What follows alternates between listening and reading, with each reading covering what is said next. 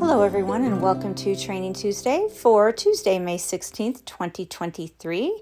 I'm Lori with Behavior Education at Spirit Keeper Animal Sanctuary, and tonight we're going to look at some of our royals at the ranch doing target training practice. We're going to start with Mew Are, and you see that he is living in a converted tub that I've put a glass front on, and that is working really well for him, and he does have halogen and UVB in this tub. I'm using a blue round plastic target for him, and I've used that since his first feeding. So as soon as he arrived and he got his first meal with us, I started pairing this target with food. And then after a few sessions, I started showing him just the target until he would orient towards it and move in its direction like you see here. Now keep in mind that none of these sessions are going to be as dramatic or as complicated as you may be used to seeing with some of my Brettles pythons or my king snakes, even my rough-scaled python. Some of my other snakes can do some very complex behaviors. My inland carpet pythons do some very complex behaviors.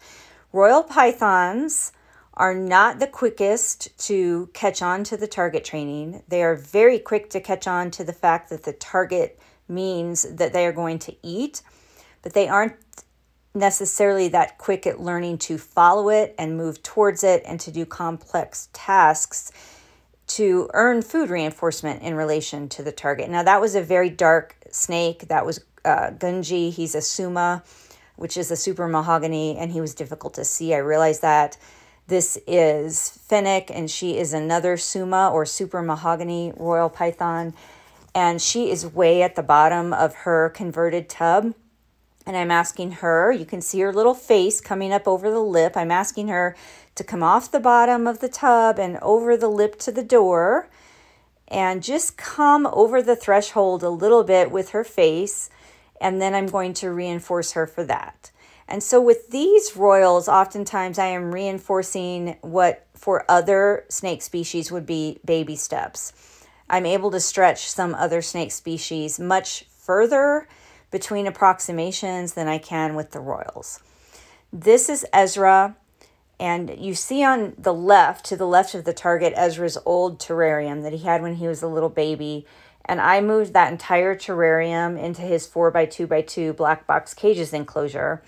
And for, I want to say, almost a year, Ezra really didn't leave his terrarium too often. He would leave it to drink, and occasionally he'd go on that net, but it's only been recently that he has pretty much now, I feel confident in saying, abandoned his terrarium, and he's pretty much living in the enclosure at large.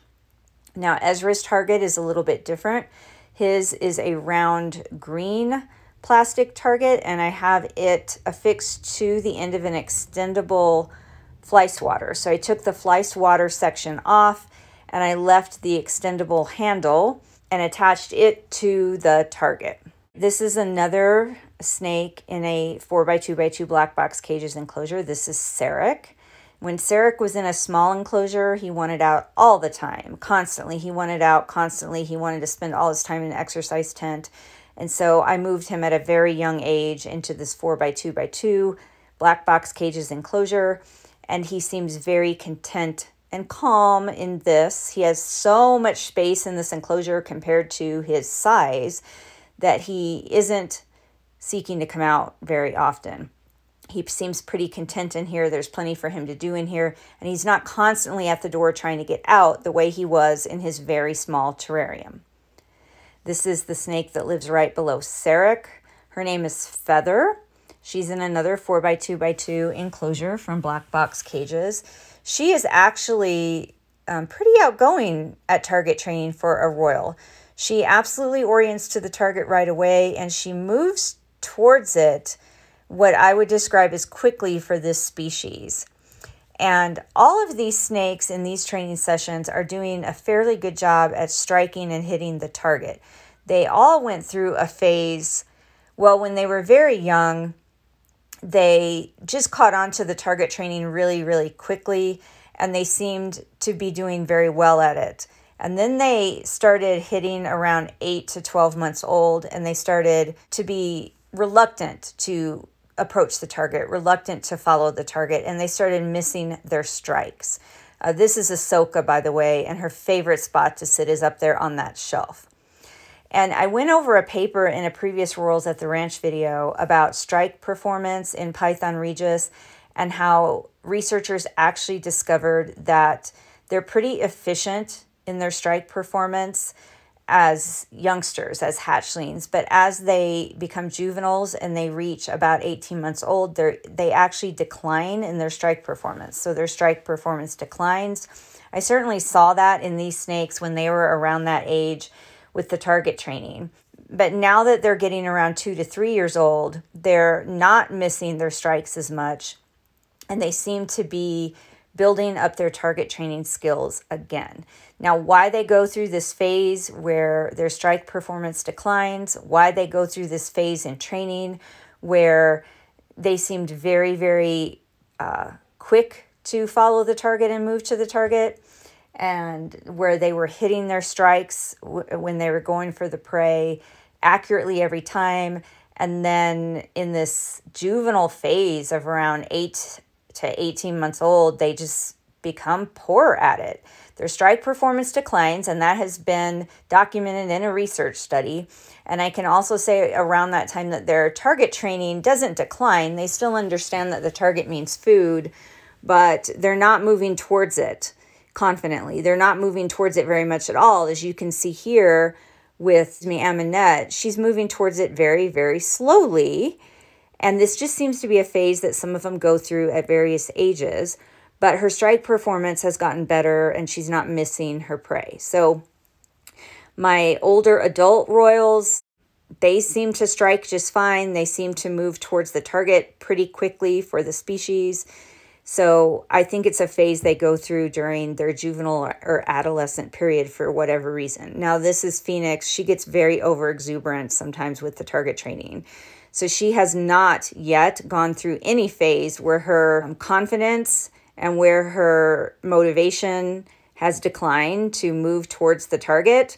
And she's pretty good at usually striking her prey. This is Kenobi. He had been out climbing around this net, and he had been hanging down in an ambush position, and I went and thawed something out for him and got his target. And of course, by that time, I came back, and he had gone into a tunnel. This is probably a great time to mention that you may deal with this with your Python regius. You may see that they're out and they're active, or they're out hunting, they're in an ambush position, maybe they're at their door. You go to get their exercise tent, or you go to thaw out food and get their target, and then you come back and they're gone. They've gone back into hiding and they're not coming out again.